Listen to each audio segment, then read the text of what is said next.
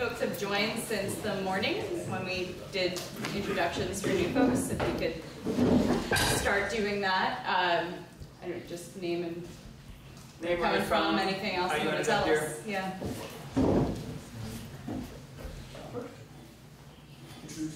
Hello, I am Lateef McLeod. I am a doctoral student in the Anthropology and Social Change program at California Institute for Integral Studies. Like Adam Soria, I was not here yesterday to introduce myself. I am going to give a brief presentation on disability justice and the connection with social ecology. Great.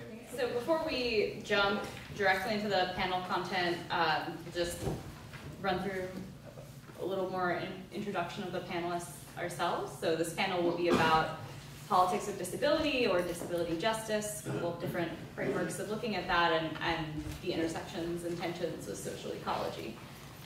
So Lateef, since we all have, a couple of us have written bios, we'll start there maybe. So Lateef is a writer and scholar who's working on a PhD in the Anthropology and Social Change program at the California Institute for Integral Studies.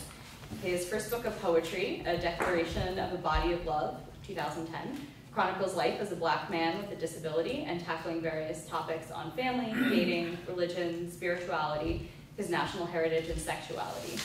He currently is writing a novel titled The Third Eye is Crying, and also another poetry book entitled Whispers of Crip Love, Shouts of Crip Revolution. His writings are available at lateefhmcleod.com and on Huffington Post /Lateef-Pod. Chaia, do you want to introduce yourself? Should I now or when I think now is good. Yeah. I'm Chaia still. But just more fully, I came to the ISE, as I said, when I was 21 in 1984. I was enthralled. Murray in those days used to encourage people to move to Burlington to be part of the study groups and to join the Burlington Greens, and I did that in '85. And I hung out in B. Bookchin's house. So B and Murray were my mentors for many years. And I really think I got my BA and my PhD in that house in Burlington. I taught at the ISE for 22 consecutive summers, not one off. While we had our summer program, I taught feminism and ecology, and then when Murray was unable to teach anymore, Dan and I co-taught the anthropology, politics, and philosophy of social ecology. And I've been teaching on an online class and at intensives. And I became an anthropologist in the 90s, and my special focuses were gender studies, queer studies, and global food politics. And I was in a bunch of movements. I was in the Burlington Greens, Left Greens. I was a radical lesbian separatist, eco-feminist movement, sort of did it all. Great. I'm Kelly Roache. I use she or they pronouns. I'm an organizer and co-founder of the Symbiosis project that I've been hearing about, helping to bottom line organizing our Congress, which is happening next month in Detroit. Also part of the ISE board and part of Libertarian Socialist Caucus within DSA. By day, I write and research around energy and exposing corporate utilities and their activities on both the economic and ecological fronts. So I think we will each share some thoughts and remarks that we've prepared, and then we can have a discussion. Want to make sure that we leave lots of time for that as well. So Lateef will speak first.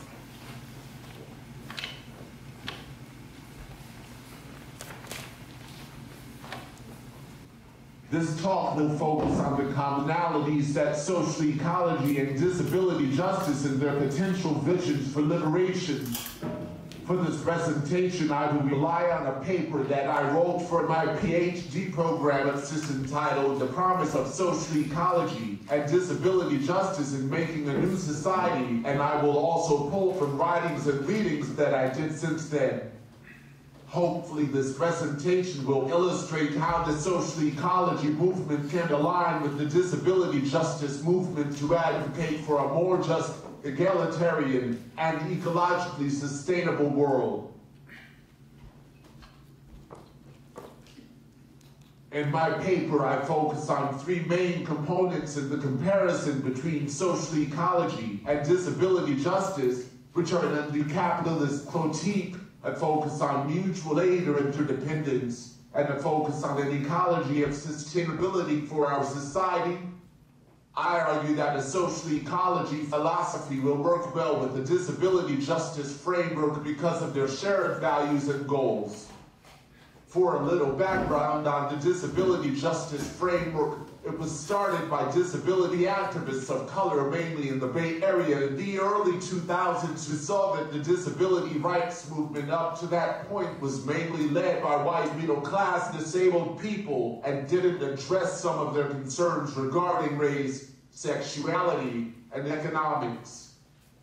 The framework of disability justice came out of these disability activists wanting a disability movement that was much more intersectional in its scope, addressing race, class, sexuality, and environmental issues. The disability justice framework includes 10 main principles that advocate for a more equitable and sustainable society for disabled people. The 10 principles are as follows: intersectionality, leadership of the most impacted, and anti-capitalistic politic, cross-movement solidarity, recognizing wholeness, sustainability, commitment to cross-disability solidarity, interdependence, collective access, and collective liberation.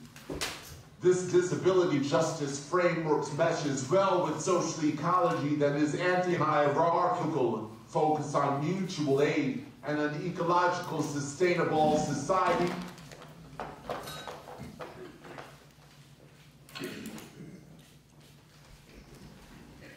For the aspects of social ecology that I focus on in my paper, I mainly highlighted that the effects of capitalism is devastating the ecological balance of the planet, referencing Brian O'Carr's article in the Institute for African Studies entitled Movements for Climate Action Towards Utopia or Apocalypse.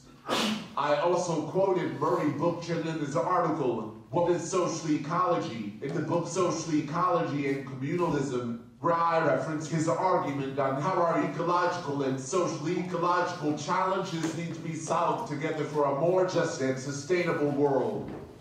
Bookchin argues that instead of focusing on competition in the capitalist system, human societies should be based on the principle of mutual aid, which is the human value of supporting and relying on each other as a community.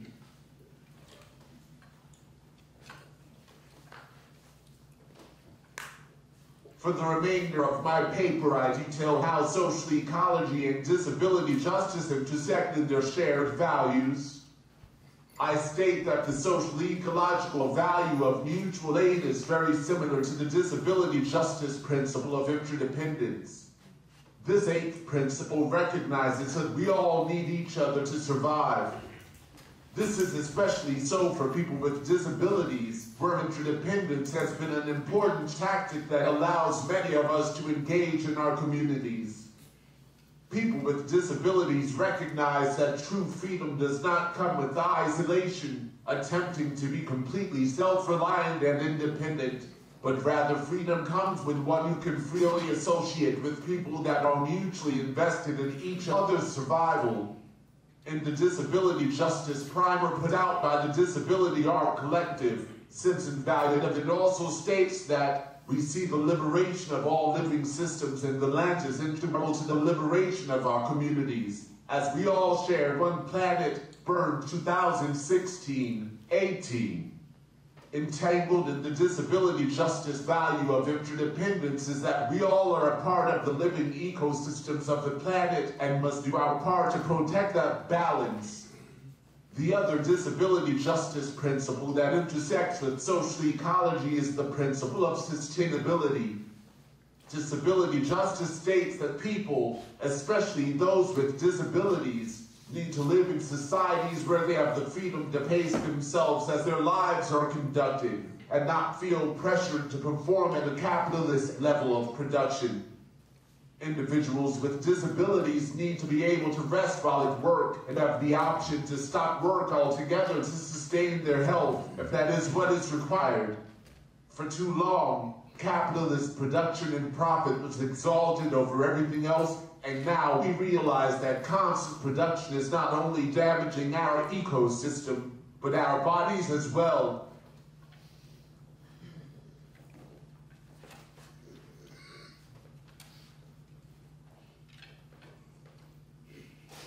That sums up a synopsis of my paper. I will now expound about how crucial it is for social ecology to incorporate a disability justice critique in its philosophy, and how disability justice can also incorporate social ecology into its framework.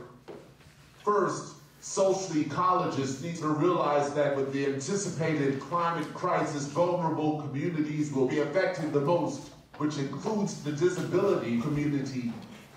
If climate devastation causes social collapse, it will be the disability community that will be the most vulnerable and need the most mutual aid. As a result, for the social ecology community to be in solidarity with the disability community, they will need to consider disability justice principles in any transition from capitalism.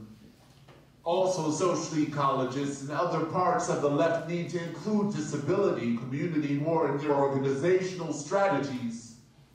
This may change some things in your organizational strategies. One change can be paying more attention to access needs people may need in your group. This goes with the 9th disability justice principle of collective access. An access need could be needing a place to be wheelchair accessible so you can maneuver around in your wheelchair, having a scent-free area for those allergic to fragrance, and having a sign language interpreter for those who are deaf and hard of hearing. It could also be as simple as waiting for someone with a complex communication need to compose something to say on his speech generative device.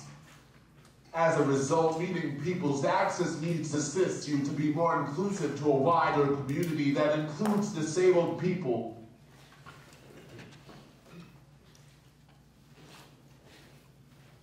Social ecology also needs to account for the pervasive obliged marginalization that disabled people experience in the dominant society. Ableism is experienced by disabled people because they cannot match the expectations and the lifestyle of the able-bodied norm. One could argue that ableism has a long history in human societies. However, with the rise of capitalism, societies found a new reason to marginalize disabled people in light of seeing them as less productive than the rest of the population. Because of this, disabled people were mass institutionalized and barred from American life in the 19th and early 20th century. American cities passed a series of laws called ugly laws that made it illegal for disabled people to be seen in public. This history influenced our culture, so that disability issues are almost always made invisible and neglected in even left politics. Issues with disability are usually construed as being individualized medical issues and not recognized for their overall political importance. Also, until the 60s and 70s, people with significant disabilities were often secluded in institutions and were not in the public sphere so that they could be organized by the left. As a result, social ecologists have a real opportunity to organize with activists with disabilities around common goals. There are a segment of the disabled population who have their impairments caused by the continued industry and destruction of our lived environment, so that is a connection social ecology has the opportunity to strengthen organizing within the disability community, especially the disability justice community. We have the shared goal of advocating for an egalitarian, ecology sustainable, and accessible society. I also want to highlight that an effect of dominant society's pervasive ableism is that people with disabilities especially people with significant disabilities, are more isolated in their communities because of their bodily, cognitive, or psychological difference. This isolation, in addition being an emotional and psychological strain, also causes disabled people to be vulnerable to abuse from family members, caregivers, and fascists that are a growing problem in our communities. As we know with fascists, they set their sights on the most vulnerable as their first victims of violence and persecution. It is up to the social ecology community and other communities on the left to stand in solidarity with the disability community so they will not be immediate victims in this current rise of fascism in this country. This concludes the end of my talk. Now I will pass it on to my left to Chaia.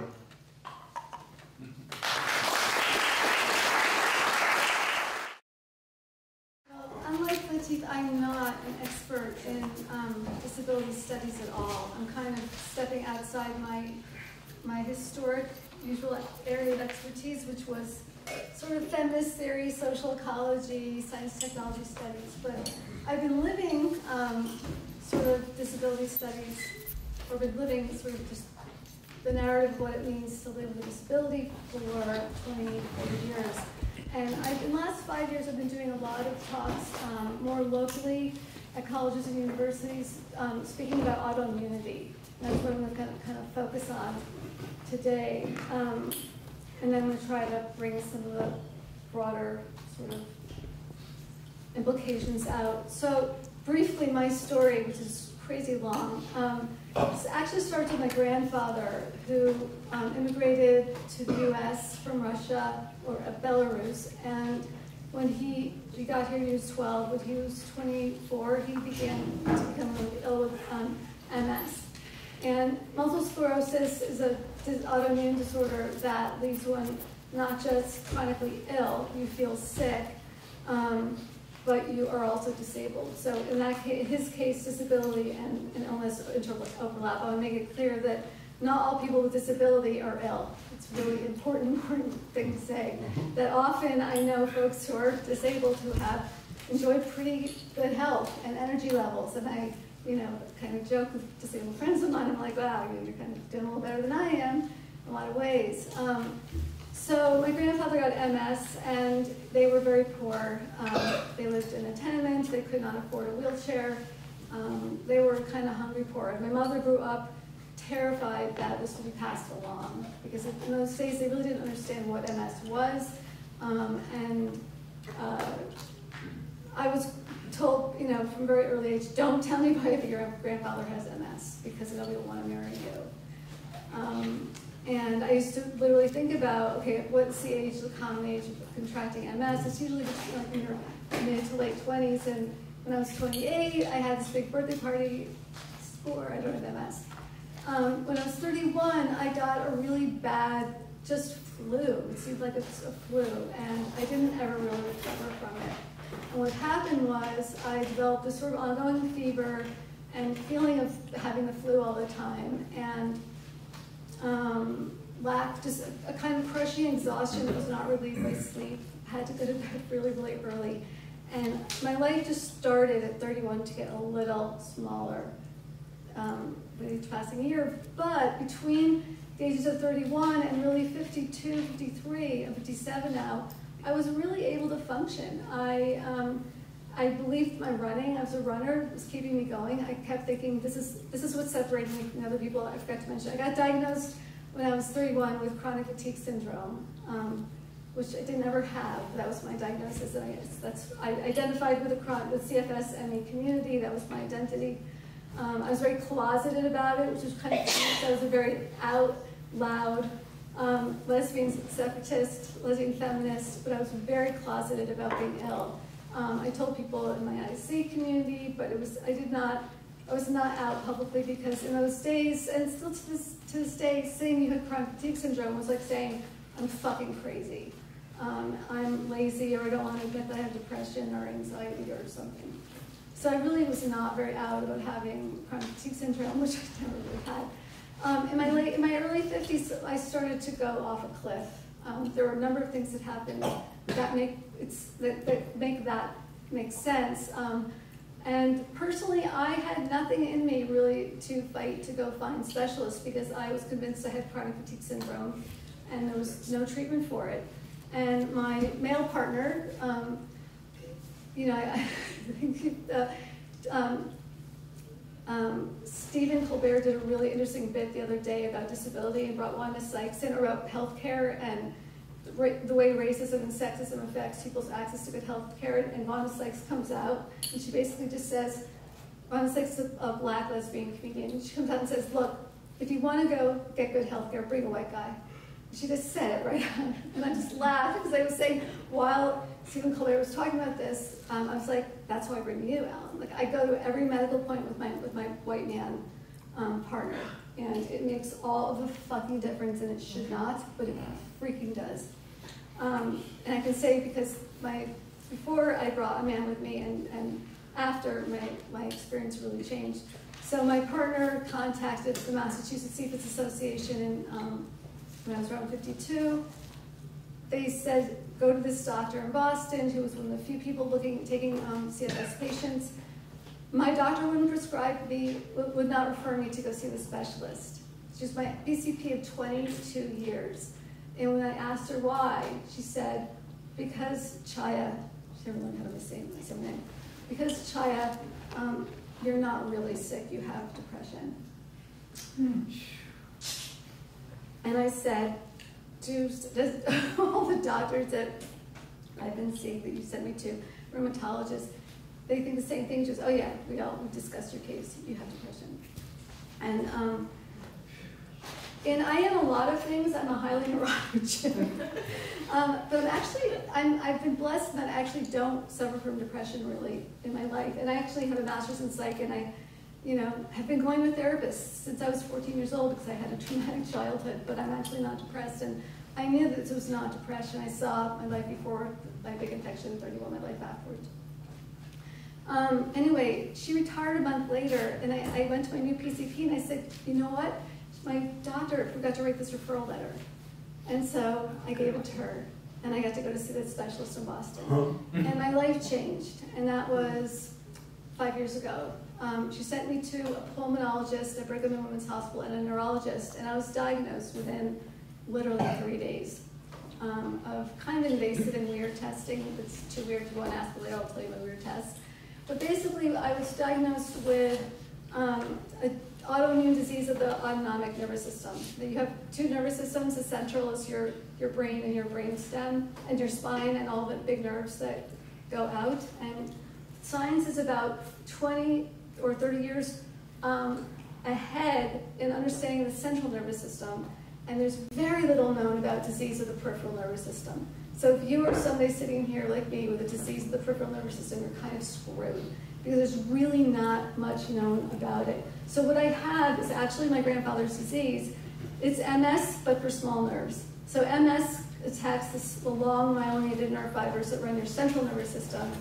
And what I have is called autoimmune small nerve fiber polyneuropathy. It attacks the small nerve fibers that run your peripheral nervous system, and that's every automatic function in your body. So it's rest, it's digest, it's sweat glands, it's heart rate, it's blood pressure, it's temperature regulation, it's sleep regulation, it's digestion, it's the whole, every autonomic function that you have. When you have my disease, you end up with what's called dysautonomia, which is dysregulation of the peripheral or autonomic nervous system. I started IVIG, which is very hard to get in this country. I get, like people call it liquid gold. I take 18 hours, 2 days in a row, of 18 hours of infusions of 60,000 people's immunoglobulin go into making 4 bottles that I get pumped into me every month. And it costs $120 at my hospital to get that. And I'm on Medicare because I'm on disability, and that's paid for. And it took us 6 months of advocacy for my pulmonologist, who's very famous, I'm a neurologist in Boston, to get me that. And because I've been on IVIG, that's why I'm sitting here today. You said $120 a month. Is that I'm sorry, what you $120,000 a month. $120,000. And this is how crazy it is. Had I done it at Brigham and Women's Hospital where they wanted me to do it, was 136. Different hospital, whatever. It's insane. And being on IVIG, for me, it took 2 years to start actually working. It can take anywhere between 5 weeks and 2 years. At the 2-year mark, you kind of know. And at my 2-year mark was last February. I went in and I did a nerve biopsy where they compared it to a nerve biopsy pre-treatment, and I'm regenerating nerve, which is like fucking amazing.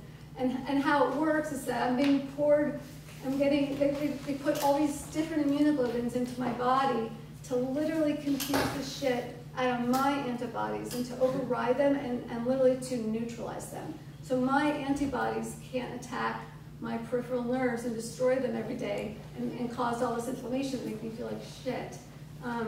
So my energy level's higher. I'm able to sit up. I'm able to walk longer. I have a condition called POTS, and just part of it. It's too much to go into. So that's sort of, in a nutshell, my story. And well, the other pieces of it is that part of understanding the puzzle of my illness of autoimmunity was realizing that I have a genetic disorder that made me vulnerable to getting this autoimmune disease and to getting many.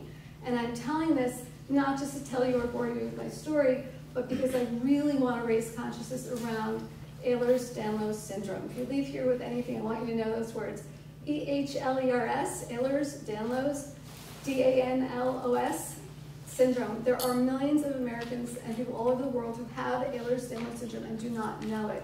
I had no idea I had it until 3 years ago when I was watching videos of people with autoimmune disease of the peripheral nervous system, and they're all talking about having Ehlers-Danlos syndrome. And I'm looking at their skin, and I'm like, shit, this one looks like me, this one looks like my daughter, this one looks like my sister. There's something about their skin, and they were white, and people with darker skin, I can tell also. It's easier to see EDS skin when somebody has pale skin because often it's almost translucent and looks very creamy. And I can explain what, I know now 4 people of color with Ehlers-Danlos syndrome who also have this skin, and it has different properties. But I was able to see these white women's skin, and I'm like, shit, I wonder if I have that. So I went online, and I did the online, so I looked at the Canadian criteria, and I diagnosed myself, and I called my neurologist. I said, could I possibly have Ehlers-Danlos syndrome? He said, oh, of course. And he said 90% of people who have Ehlers-Danlos syndrome end up having their disease. So, why did that matter? It mattered a lot because I needed to know, well, I wish I'd known I had Ehlers-Danlos syndrome when I was younger. It would have explained a lot of this bizarre ass weird shit that happened during my life. The most important thing was it allowed us to understand our daughter. So my daughter became diagnosed with EDS 3 years ago. Ehlers-Danlos is a connective tissue disorder, and you produce bizarre collagen. It's faulty, bad collagen. Collagen's a glue that glues together your bones, your joints, your tissues, and your organs. Everything is glued together by collagen. So if you have EDS, it's a multi-system disease. You have problems all over your body. And if you have peripheral nerve system damage, you have problems all over your body. I just want to say, I always think of this funny moment with Brooke, like 10 years ago. We're sitting at some sort of ISE intensive in New York City, and I'm like tired and besieged by like 50 different medical things that are happening. And she goes, Chaia, I've never met one person who has so many fucking things wrong with you. Will you write them all down? And I was laughing, and I was like, okay. And so I start writing down this list. It is longer and longer and longer. And I'm like, holy shit. And like I gave it to her, she's like, what? And it was just, for me, a very big aha moment of like, how is this even possible? And if you understand what a multi-system disease is, it all makes complete sense. So the reason the Ehlers-Danlos syndrome, one of the reasons it really mattered is that it allowed us to understand the skeletal problems that our daughter has who's 16. My sister now knows she has it, my nephew has it, and we can anticipate some problems. My daughter has a 3-curve scoliosis that we discovered that really needed to be understood, which is a pain syndrome. And then in March, for the last 6 months, she developed the neurological autoimmune piece of the disease, of the disease, autoimmune disease of the peripheral nervous system. And it's going to take, it can take years for her to qualify for the immunotherapy that I'm getting, which is hard as a parent to be waiting for your kid to get treatment. So EDS is important because if you have EDS, you have a 30 to 80% chance of developing not necessarily my neuroimmune disease, but autoimmune disease. And anybody with EDS should be going to their doctor and demanding annual panels to check your SED rates and to check your ANA, which is an anti-nuclear antibody test, and to really tell your family members to all be checked for autoimmunity. And now just autoimmunity, a lot of people know what it is. Raise your sparkle if you know what autoimmune disease is. I'm going to say basically it's one disease, and it has to be understood as one disease, the way cancer is one disease. It's not like, oh, you have, Graves' disease, or you have lupus, or these are all, it's the immune system getting completely over activated. And there's 3 usual reasons that leads to autoimmunity, and it's the environment, and we're seeing an exponential increase in autoimmune disorders, and that is the absolute tie-in to ecology, that the more that our food and our water and our air and our whole world is chemicalized, we're seeing a dramatic increase in autoimmunity because we did not evolve to process the kinds of chemicals that we're being bombarded with. So 1 is environment, 2 is genetics. There is absolutely, at least in my family with the Ehlers-Danlos syndrome, a clear link. I went to the geneticist who died. I didn't really diagnose myself. Yes, you can't get it or diagnose it yourself. I went to a geneticist at Brigham and Women's who specializes in Ehlers-Danlos syndrome. He did the whole genealogy. There's your grandfather with the MS, and when we kind of understood things, it was clear he also had the peripheral disease as well because he had the neuropathy that I have. My feet go numb. There's times where I can't feel my hands or my feet, or either pain or numbness, and he had that too. But he was not diagnosed with that. But where was I going with that? So anyway, what? Also third, you said there were 3. Thank you. A part of this also is it affects your brain. I have 4 autoimmune disorders, and all of them affect your brain. So all my concepts are there, but my working memory is not so good, and I absolutely have what's called brain fog. Like, at my last years of teaching, I would have moments, it was very embarrassing. Now I kind of don't give a shit anymore. I'm just like, help me out, somebody. But when it first started, it was very humiliating. I would be in the middle of a lecture, student would ask a question, and then I had no freaking idea where I was in the lecture at all. And then I'd be like, somebody help me out. Okay, so the third thing, so environment, genetics, and usually there's a trigger, a traumatic trigger, and the trigger can be, it's usually a viral infection or a bacterial infection. In my case, it was a viral infection. It's probably a mono-like virus that triggered it. It can also be childbirth, or it can be stress of a surgery. It can be a car accident. And I happen to have had a child and a car accident, and that absolutely sped up my disease. Had I not had my child in a car accident, would I be where I am now? I have no idea. But my doctor says it's, if you look at the arc of my disease, I got much sicker after I had my daughter, and then I had my car accident 4 years later, and things got much, much harder. And then there's stress. So if you're living while of color, right? If you're living while queer, or gender nonconforming, if you're poor, you are stressed. And that doesn't mean people who aren't those things are not stressed, but it means those are givens you are fucking stressed. So autoimmunity is higher. People are thinking that autoimmunity is higher among women of color, particularly poor women of color. And I say women because 80–90% of people with autoimmune diseases are women. There are, of course, men. My grandfather was a man with MS and with small fiber neuropathy. But there's some sort of hormonal play. There's some sort of protective mechanism within, I guess, testosterone. People are thinking is protected against autoimmunity, but there are many men who have autoimmune disorders. I don't want to erase that experience at all. There are, of course, signal. Okay. There are, of course, trans men who were born with female bodies who are susceptible to autoimmune disorders as well. So how does this tie into social ecology? I want to really just echo everything that Lateef said so beautifully. But that my absence from being here had nothing to do with anybody here. I feel like the ISE has been nothing but accommodating and welcoming and encouraging. But I think other organizations and other things that have been part have not been like that.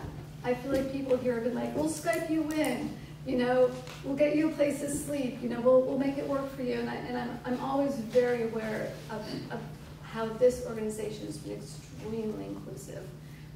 But a lot of other political organizations are simply fucking not.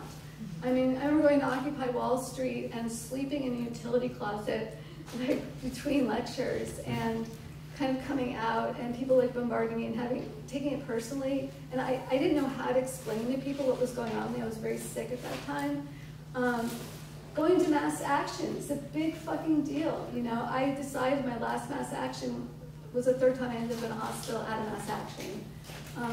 That you can't really be exposed to the nerve agents and the tear gas when you're sick, you know, and certainly if you're in a wheelchair, you're vulnerable as fuck in a wheelchair to mass action. You don't want a cop figuring out how to get you in and out of your chair or where the hell your body should go. And if you're sick, and my joints are screwed up, I mean, I had been in mass actions when I was younger, where, you know, my joints are very fragile, where I had my arms wrangled behind my back. I partially dislocated shoulders both times. I have a permanently locked jaw from my Ehlers-Danlos syndrome, which makes me very vulnerable. If I had any blow to my face, I'm really up shit's creek. There's just this kind of physical vulnerability that people with chronic illness and disability carry around with us, and we try to not show it because you just don't want to show it. You want to be like, I'm a badass, you know, and you can be a badass, but you're also, there's this kind of vulnerability. You don't want people to feel sorry for you, you know, you want to educate people. It's like this, but I feel like there's a way in which we could do a better job as a movement to really make explicit statements, the way we hopefully are trying to do around feminism and racism, around ableism, has to be really forefront and explicit statements around how we accommodate, how we anticipate issues that people, special needs people might have, special accommodation people might really need.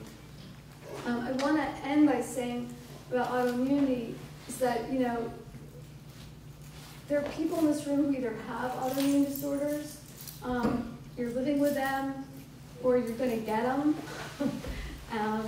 And I just want to say, you have to listen to your body, and that's something I did not do.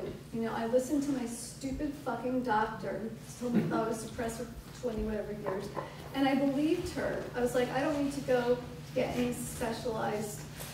I don't need a neurologist, I don't need a pulmonologist, I don't need a target, and now I have 5 specialists I work with. But I didn't listen to myself, and every few years new things happen, and the thing I want to leave you is, new shit shouldn't happen to your body.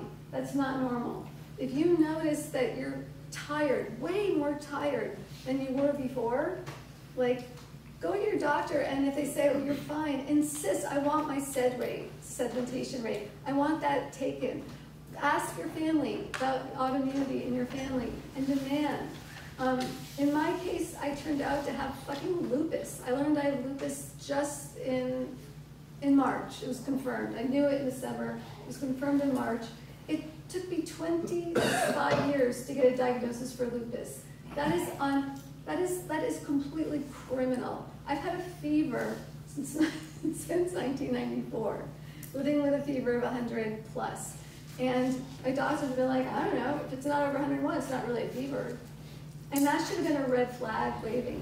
And I have Sjogren's syndrome, which fucks up my eyes really bad. I might lose my sight in fucks up my mouth really bad. It's affecting my speech right now. Hopefully you can't tell. I can tell. But I knew something was wrong. I could tell my eyes were burning in my head for years, and I did not ever go to my eye doctor and say, you know, whatever. I didn't listen to my body. I listened to biomedicine, even though I'm a radical, and even though I don't trust authority, and even though I like to see myself as a badass, and even though I was out in every way politically as a queer for 20 plus years, I still was very scared of doctors and afraid to be a problem. And I really took pride of going into my doctor and being like, you know, I'm good, you know, I got my shit together. And finally, you know, I lost my career. I had to stop teaching in my early 50s, and that was, you know, the love of my life. I loved teaching. And had I gotten diagnosed with EDS, and had I gotten diagnosed with my autoimmune disorders, and had I gotten my IVIG even 10 years ago, I know for a fact I would still be teaching. For a fact. And, you know, I hope to God that we'll get my daughter immunotherapy so this doesn't happen to her. But, you know, spread awareness, spread consciousness and goodwill, and let's make our movements just smarter and warmer and more inclusive.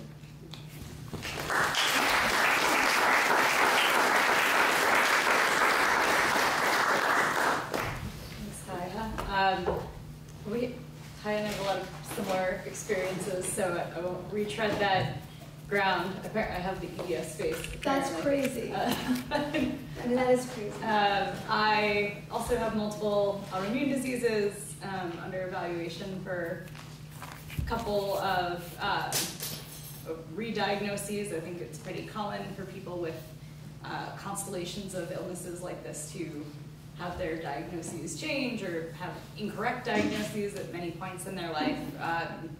And obviously that matters for a lot of reasons, but treatment certainly, materially, psychologically as well, certainly having answers to some of these issues. I think it's a frighteningly common story with women and people assigned female birth in particular. As Chaia has said, I had a very serious viral illness when I was a teenager, and nothing was ever the same after that, and it took 10 years before I wound up in the hospital with a life-threatening infection and found out that I had this autoimmune disease that no one had ever checked for.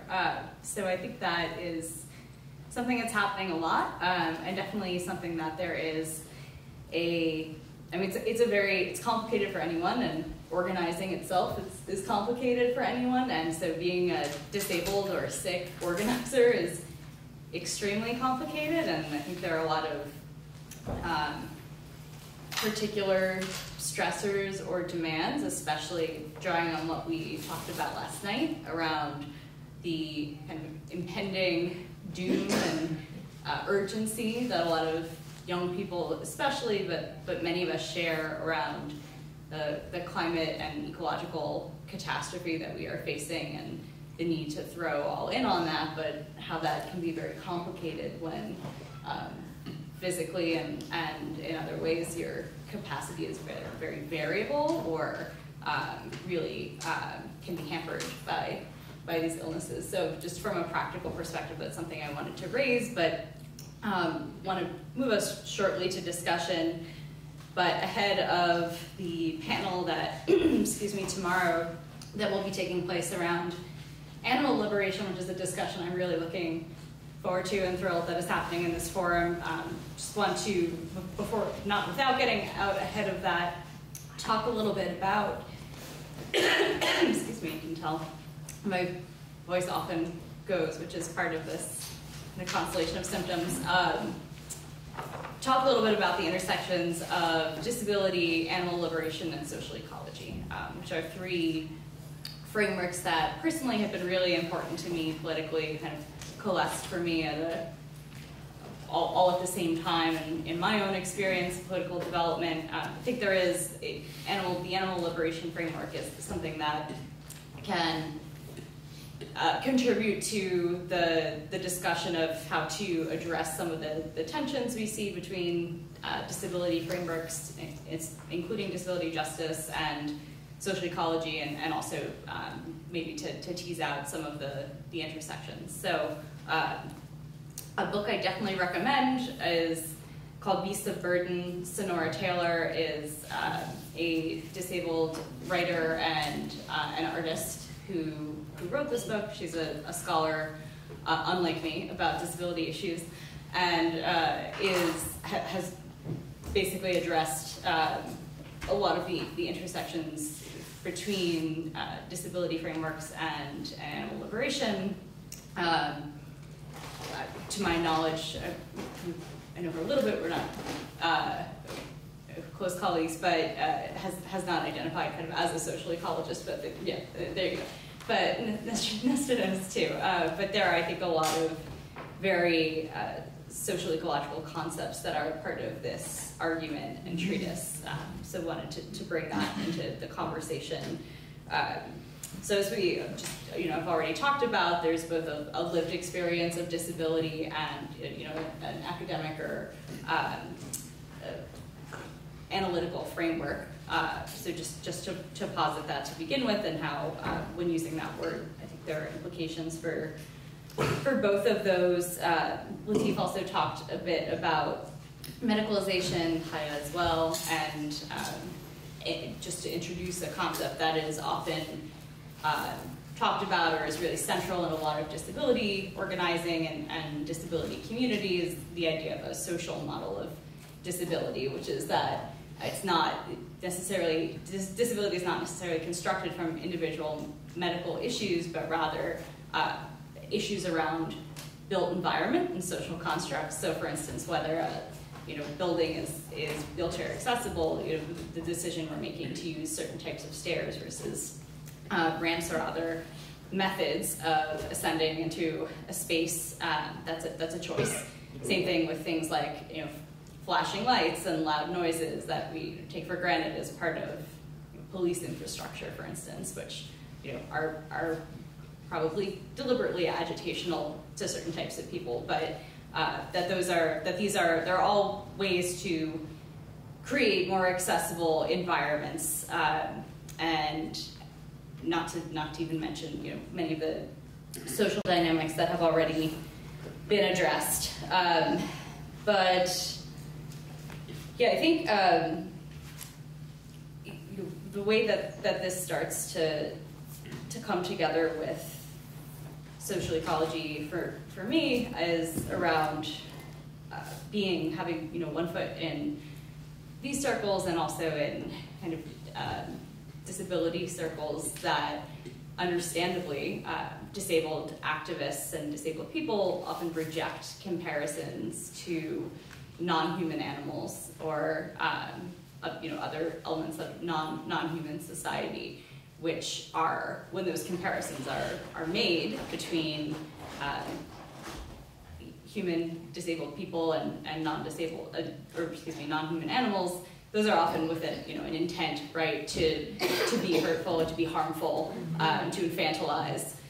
So they're to recognize that they're not made with charitable intent usually, but simply reducing those comparisons to something that's bestial or kind of unevolved is, I think, very also misses a lot of richness in the ability to use as an analytical framework, looking at for both within human society the way that ableism takes shape, but engaging with the rest of the natural world to be able to reflect upon that and to move toward a more liberatory framework. So certainly ideas of within social ecology, what are first and second nature, and the missed opportunity to examine and gain insight into frameworks of hierarchy and domination that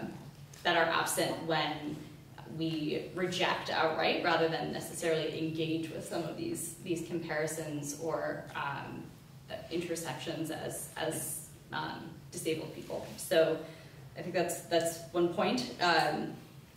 And vice versa, that recognizing all bodies, not just human bodies, are subject to ableist oppression, I'm sure tomorrow there will be more discussion around kind of industrial and factory farming as well, but that most animals in factory facilities are intentionally, effectively disabled. That especially, there are implications for this around gender as well, and for instance, hens being forced to lay 4 or 5 times what is a healthy amount of eggs to produce for capitalist production. So just I think this is a really rich area for the disability community and disability activists to be more engaged with, and certainly I think for social ecology as well, to bring an intentional framework and analysis around disability politics to many of the frameworks of hierarchy and domination that are already so central to social ecology. Certainly mutual aid is a key example, positive example as well, that Lateef has already covered, so I won't dwell too much more on that. And yeah, I just generally really compelled by the idea of extreme violence that humans are exhibiting towards other humans and non-human animals, and the disability or framework or ableist elements of that, especially I think now, and Lateef spoke about the rise of fascism and vulnerabilities that particularly relate to that for disability communities, but especially I have seen a lot of engagement from the ISE and social ecology community around ecofascism and the rise of or popularization, troublingly, of that mode of analysis, if you can call that, or thinking, and I think that is just within the taxonomies of fascism, something that's really important to address for the implications that has for disabled people. Certainly a lot of Malthusian arguments that we see through eco-fascist frameworks around the extermination of disabled people or violence against disabled people. So I think that this is just a call as we are considering ecofascism and social ecology's response to that, what that specifically means for commitments to disabled people in our communities, and also just more broadly as an analytical frame of mind. So I will stop there. Just a kind of constellation of thoughts that is not too organized, but hopefully will generate some discussion and questions. So I'll take stack. We're going to start with Nesta. We'll use progressive stack, but of course all disabilities are not all visible, so please just feel free to indicate you'd like to jump to the front of stack if you'd like. So. Thank you.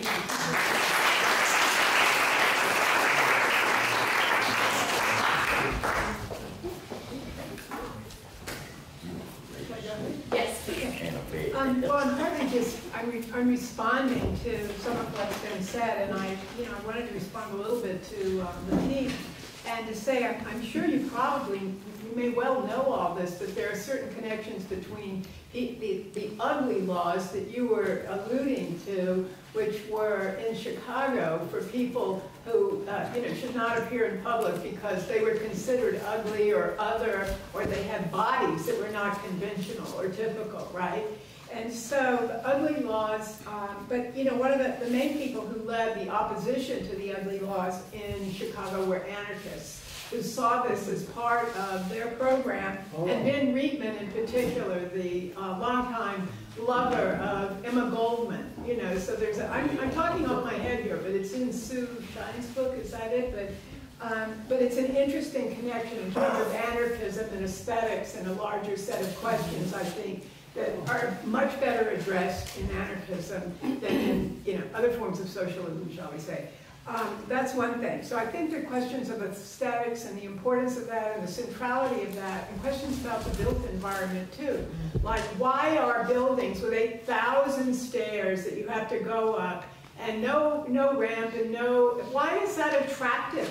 Why is that how people want things? Or why do people want, or even where they have to put one step somewhere? Why? You know, why is this setting up hierarchies of levels, basic aesthetic principle, you know, in American architecture and so forth. So I mean, there are a million questions, particularly in public and monumental works.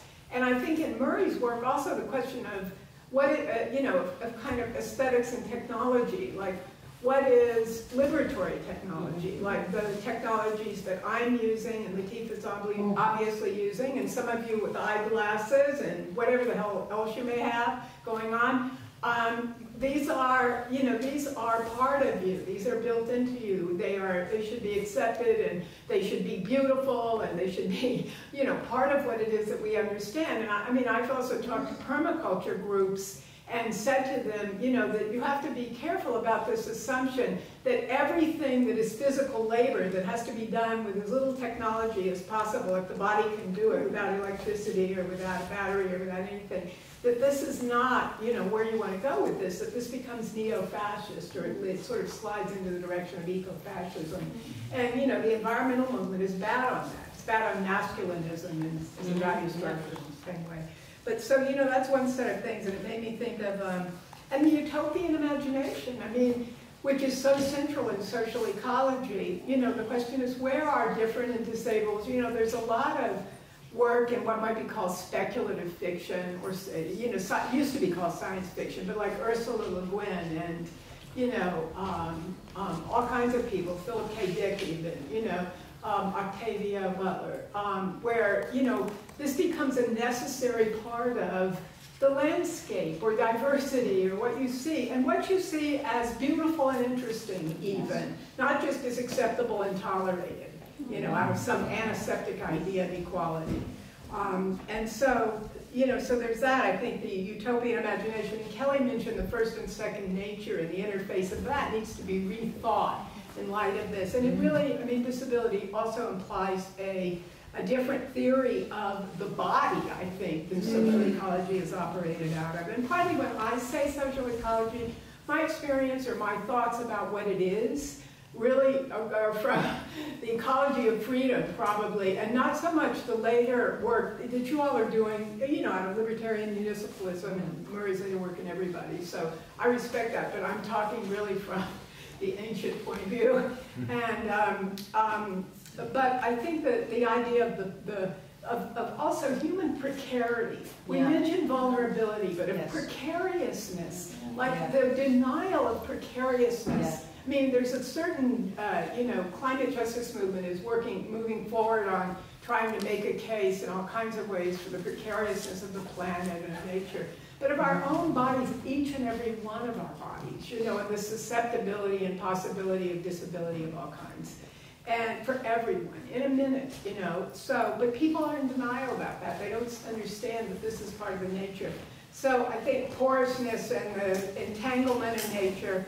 And so, I mean, and also I think, I'm going to stop at this because it's too much time, but anti-productivism and also healthcare in terms of what to bring into you know, in DSA or any form of movement where people are trying to figure out, you know, the relationship between support for long-term disability and different abilities, and relating that as part of, you know, when people need disability support, that doesn't mean they only need medical custodial support.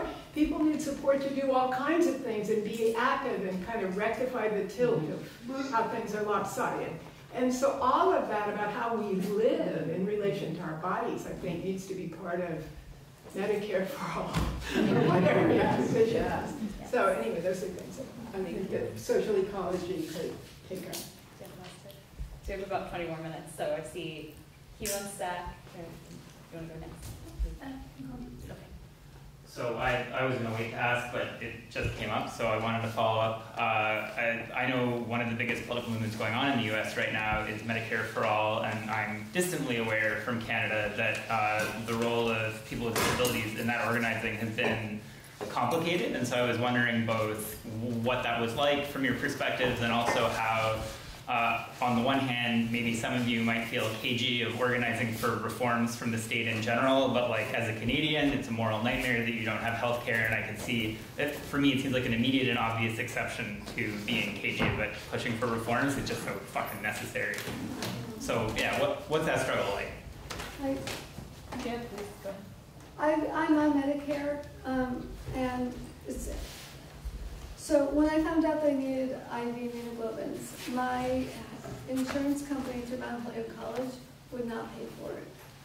And so I have my pulmonologist did an appeal, did a second appeal, did a third appeal, and finally I found out if I switched to Medicare, they have to cover it. And this is really interesting. If you have Medicare, your doctor can request a treatment and pretty much it's covered. Whereas with other, I mean, it's crazy. I was like, what? That's Canada. Yeah, so that blew my freaking mind.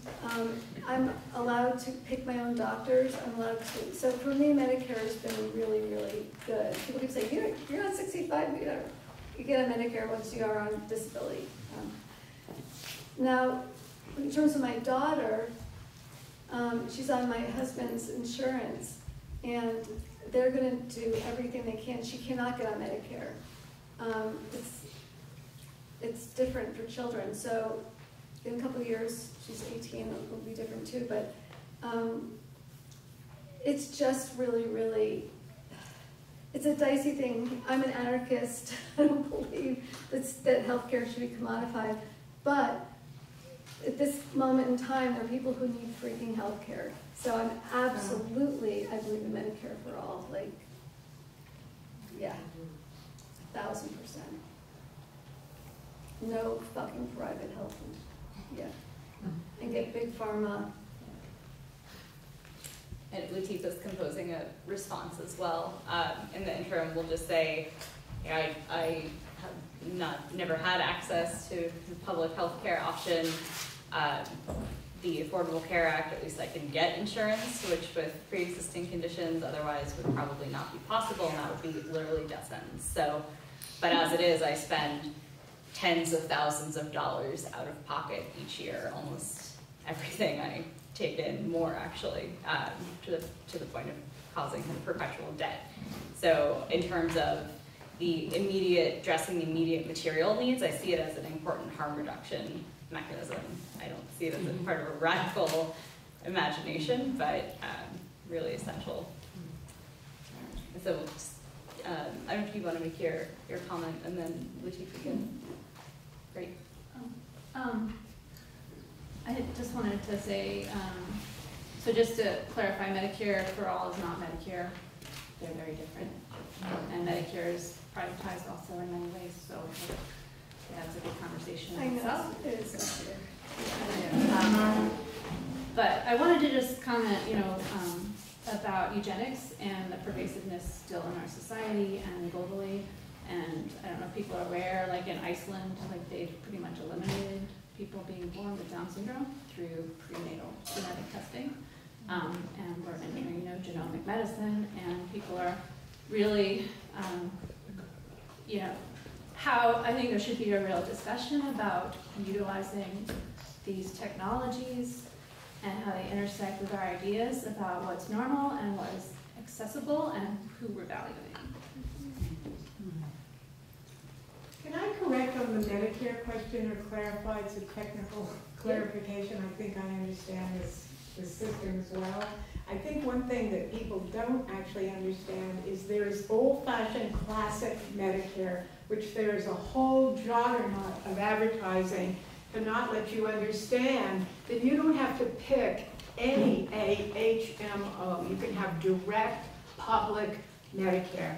And there are a lot of doctors in New York City who will take that because they bill Medicare and Medicare just pays them. But it's there only are no 80%. what? 80% is covered. 80-20. Well, whatever it is, 80-20. But the point is, the private systems, which call themselves Medicare also, are very different. And so that it depends on which system Medicare, you can still take the direct federal Medicare. I mean, the supplemental plans are also private. No, but the supplemental things are private. Yeah, I think it's important to understand the distinctions and how things get slid together.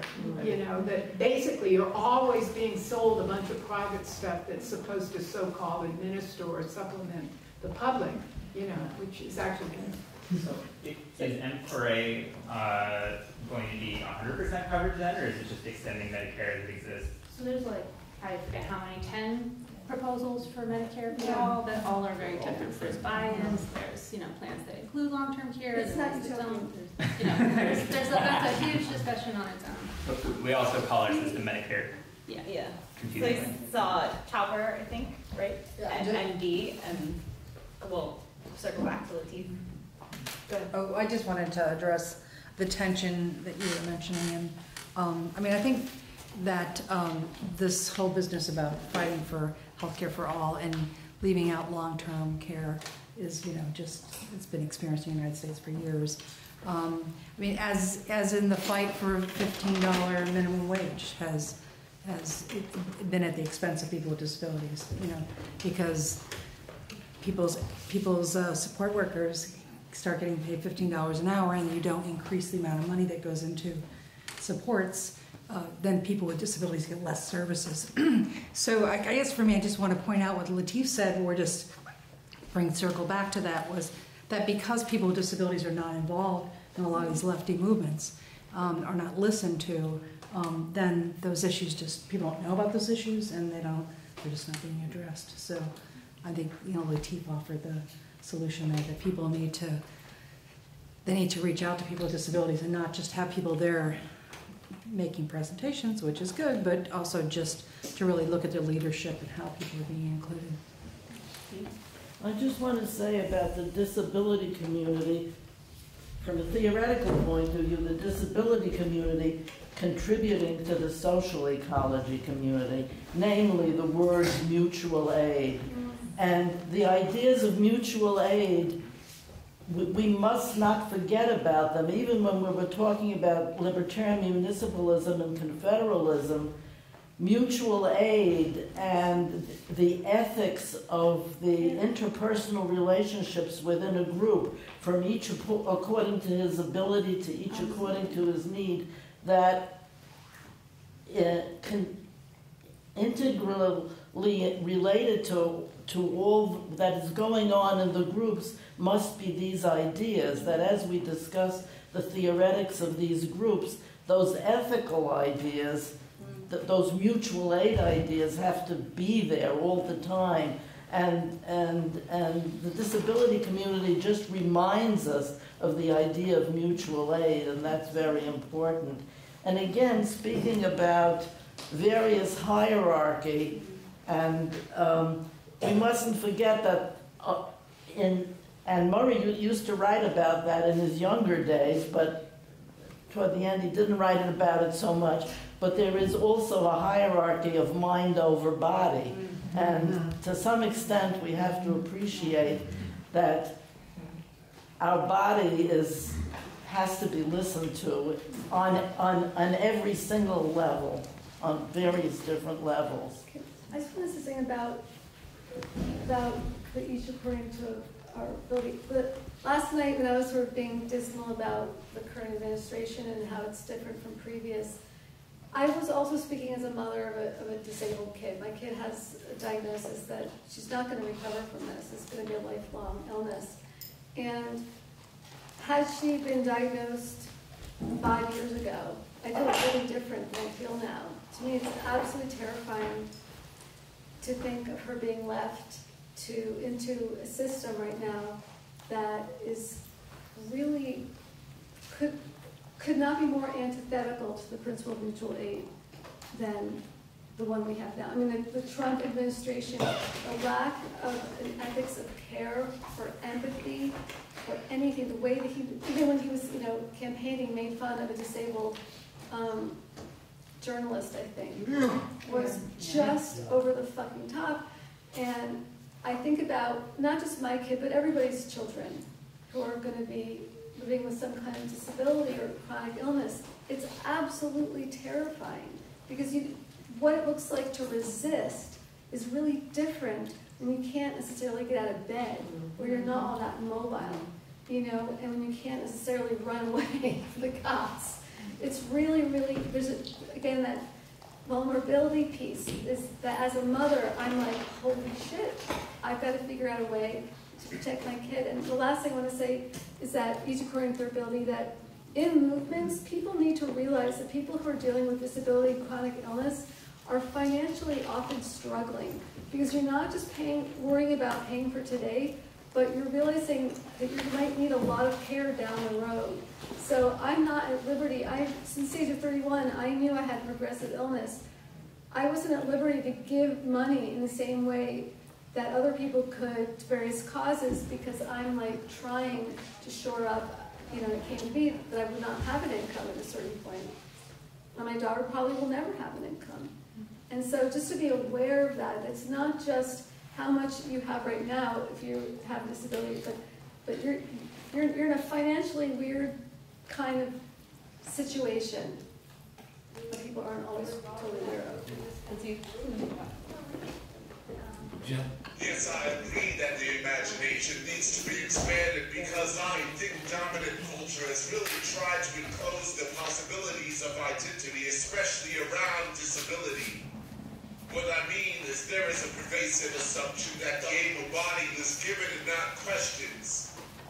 So I agree with the first set of comments that our imagination needs to be expanded, especially around different types of bodies existing in a community.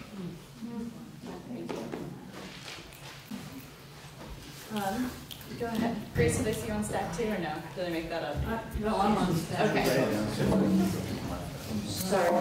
Okay, no. Okay, so we'll take 1, 2, and then Bobby. Is that okay? Well, my comment really is that I wanted to introduce was the one about around the relationship of disability and non-human animals, because I think that that's that the idea that all of animal agriculture is the model of capitalist, industrial, exploitive animal factories is, you know, it's not correct in terms of the, you know, the whole history, not to mention the possibilities and the alternatives that require an ecological system of food production. And you know, this is one of the things that I think a lot, probably all of our culture and all of our society, including the left and the environmental movement, has a profound fear and denial of the fact of death as part of life. It isn't that, you know, that we try to avoid any you know, anything that involves death is an inherently oppressive and violent, and it isn't. And so I just kind of want to bring in that idea that, you know, an ecological understanding, particularly of food, is that all beings, whether they're sentient, unsentient, and we can talk about the fact that in most indigenous cosmologies, all of the environment has sentience. Plants, rocks, trees, etc. So aside from that, the idea that all living organisms die and all living organisms then become food for other living organisms, and that is really something that I find that there's a lot of desire to avoid even thinking about. So I'll leave it at that. Just so we have Vera and Bobby Just a reminder, it's a progressive stack, so if I haven't gotten to you, that's part of the reason why. Just in terms of, we have about 5 minutes left in this session. So Cora, maybe we'll give you last word after that. Does that sound good? Sure. The last word. That was a great idea. So I wanted to just bring up the relationship between imagination and hierarchy. Because what I have observed, and I know very little about disability-related issues, but at universities now we have the beginning of the emergence of something that we call disability studies. And what I see is that it's pretending to have the imagination, yet most universities emphasize that disability studies has a particular hierarchy related to how research will inform the healthcare industry. And I think it's so interesting to sort of reimagine the type of disabilities we can have, the type of responses we should pursue, and the kinds of allies and structures and conversations we should build around preventing these kinds of new hierarchies to emerge that snuff out our imagination of how we can create a new way of living together. Because what I see is that universities are increasingly dependent on financial support, health systems, lean on researchers, and then there's pressure to identify which type of disability, but at the same time, I think it's also related to care for the elders. I think falls into that as well, in terms of how we can establish a system, in essence is the question, that serves the capitalist structure most. And I think that is something that is a very important conversation to have. Who has a disability? What is a disability? Imagine new ways of integrating people with a broad range of disabilities into creating a world around us that allows inclusion, collaboration, exchange of ideas, and challenging this new structure, because I'm pretty sure it's coming towards us. Oh, okay. I just want to say, first of all, California Institute of Integral Studies is one of my favorite institutions, because at San Francisco State I was there 30 years. A lot of my coworkers and my students went on to get their higher degrees there. But even what I wanted to allude to, what you talked about was like the disability rights movement being more middle class and stuff. And the first thing that came to mind was the Center for Independent Living, which is in Berkeley, which did a lot of work behind getting access, like getting the curbs fixed for wheelchairs and stuff. But I hadn't thought of the term about they left out people of color and poor people. And that's, I think, you know, it's just refreshing me on that struggle and what needs to be done around that area. But I just got to say it, keep up the work. Thank you. I wanted to highlight something also Lateef said about how thinking about the politics of care means that we are changed by becoming an accessible political community, and how we think about what participation is and how we can make that precondition possible so that, of course, disabled people can participate, and also caregivers can participate. And that we have to do whatever it takes to end conflicts between meeting the needs of caregivers and the disabled, certainly. and that obviously, certainly in the United States, the politics of caregiving, I mean, these are overwhelmingly low-wage immigrant women, and care in general is and the demands of caregiving for unpaid caregivers obviously inhibits people from participating in our political work. So this is a liberatory project, and I love the idea that we are changed both in our imagination and in our hearts, basically, when we expand our ability to think about what it means to do politics. So. Are we still going around now? We're right about time. Our next thing is lunch, and then we have free time, so we're not back to 4:15. So if we want to go a little over. Okay, so I know Ross put a comment and Nicholas, is that correct? Okay. Maybe we can just announce that the Yes. folks who are doing lunch Yes. duty should probably head up. Great. Or 'cause of the- Do we, is that, can someone see on the list of the people have forgotten? Ashley and Mike. Thank you. Okay, so, I mean, I appreciate the comment that was made about the action that anarchists took in Chicago against the ugly laws. I did want to push back a bit against the implication towards the end that this was exclusive, this was unique to anarchists. I think that Marxists have contributed a lot to protesting against, in fact, the social model that was mentioned by Kelly came out of a British group, UPIAS, and a theorist, Michael Oliver, who popularized it within a sort of Marxian framework. Obviously, there have been very prominent Marxists historically. Jose Mariátegui, the Peruvian theorist, was wheelchair bound most of his life. Helen Keller was an outspoken supporter of the Bolshevik Revolution.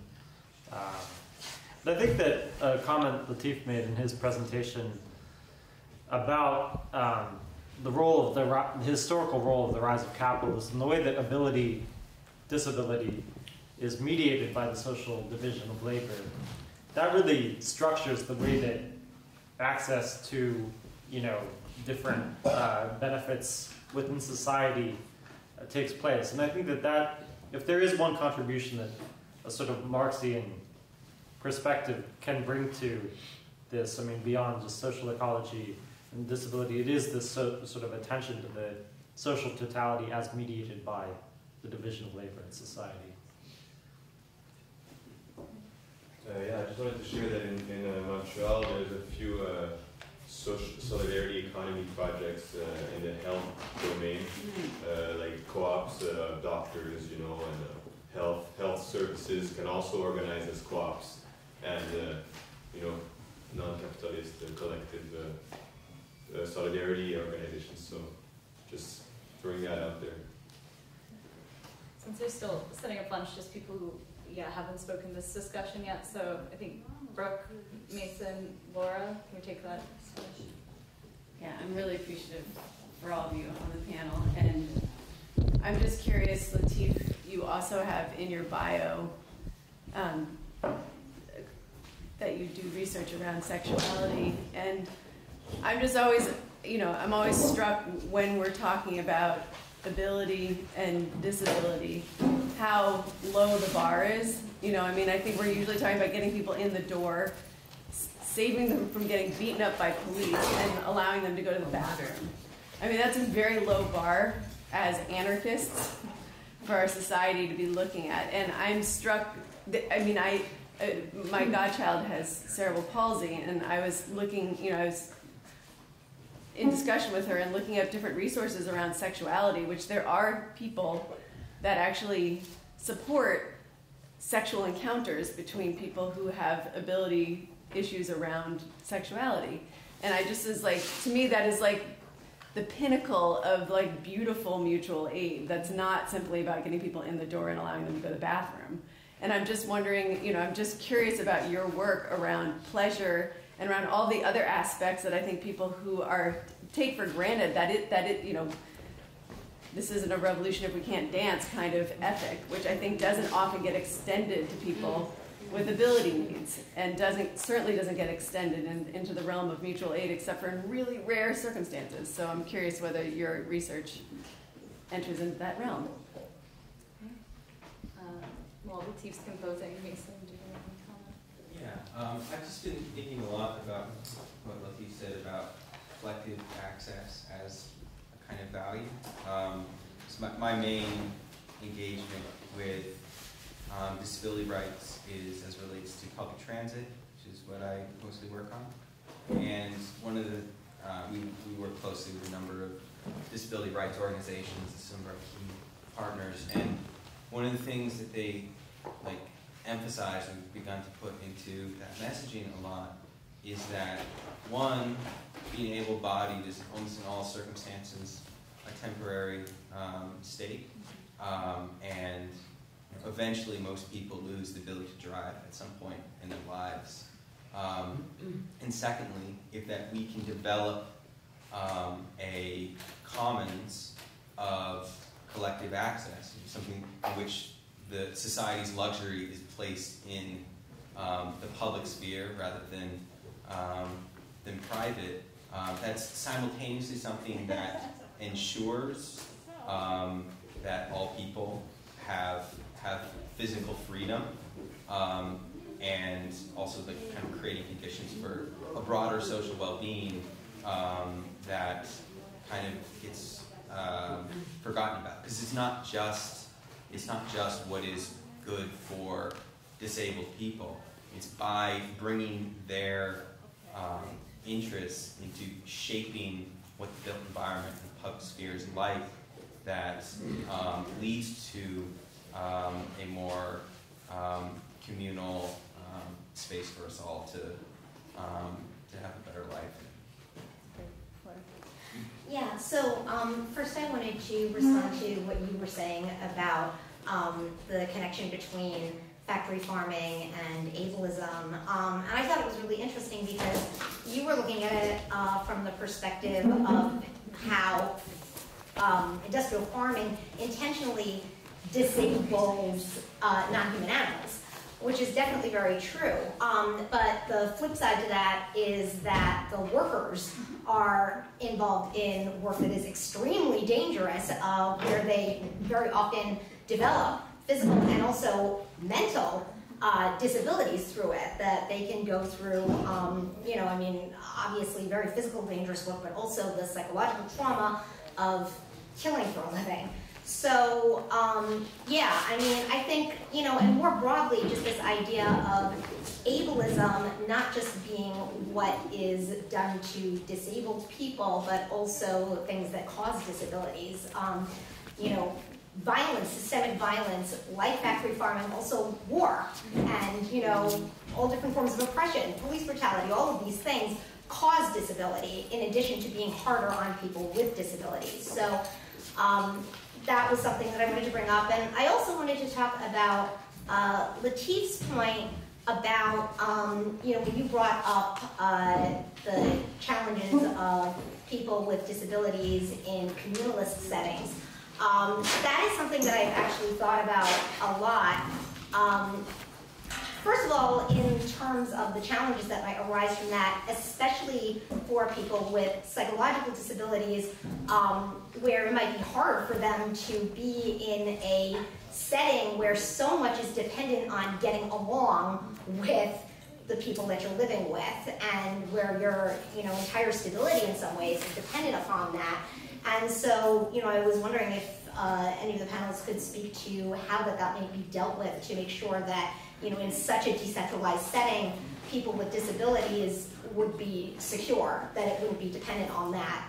And also, on the other hand, and the woman over here kind of brought this up, but I just want to elaborate on it, also the idea of disability enhancing the social ecology of the communities. And, you know, specifically, like, I think that this idea of neurodiversity is really inspiring, this idea that we're not all meant to have the same types of brains, that, you know, these are gifts that people with different types of brains can bring. And also, I think we should also look at physiodiversity, and how physiodiversity, different types of bodies, different types of abilities can contribute to the ecology of a community and enhance it.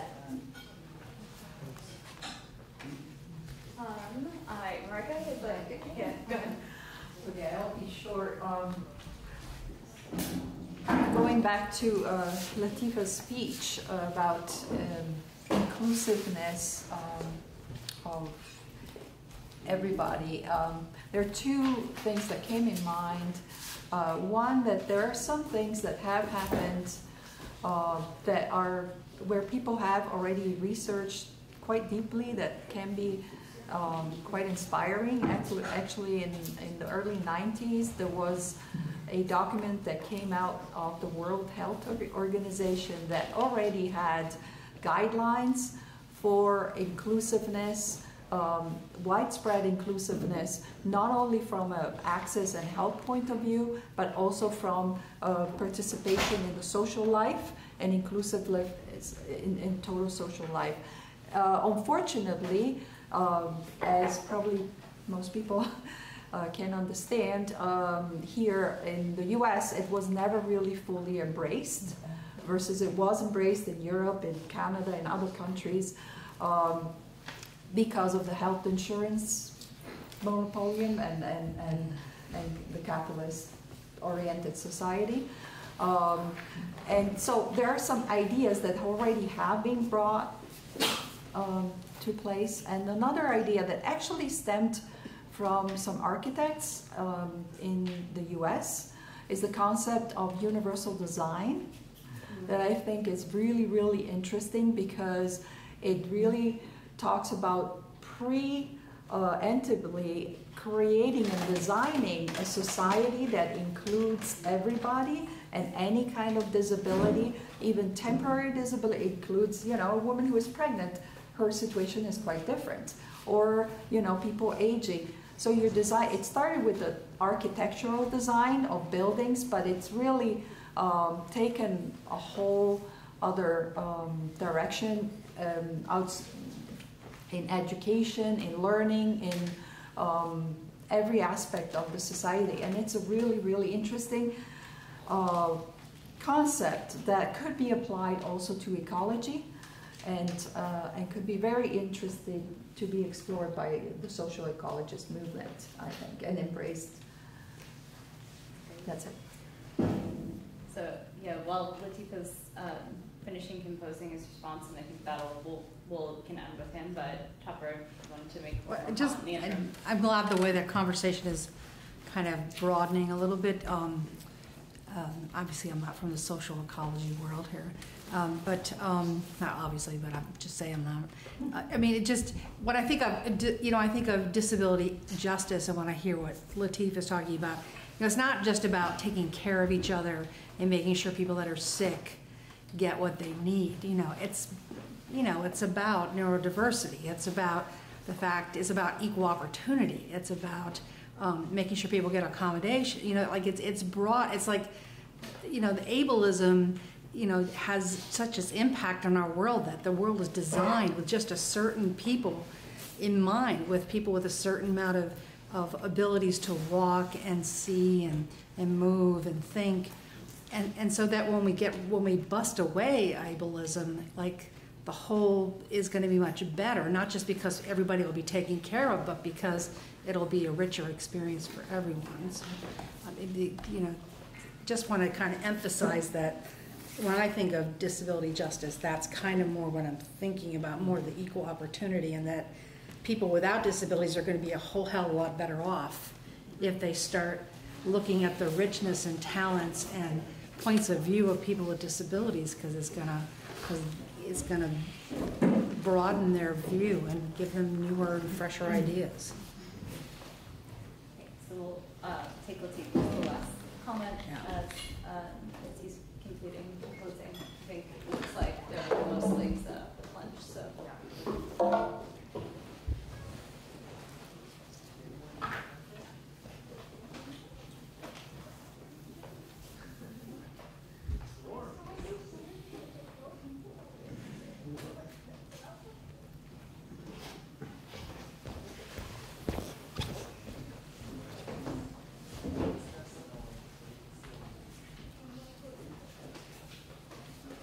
A minor correction, I created right around sexuality more than I do research, but I could tell you from my personal experience in the research I did around this topic, I could tell you it is still a taboo topic. Historical America had a big eugenics movement that saw the sexuality of people with disabilities as threatening.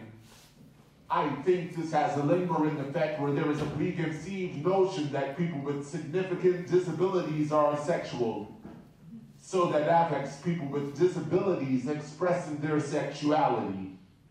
I think it also has to do with the hierarchy of bodies that is also a part of the culture and affects possibility attraction. Great, thanks for the engagement.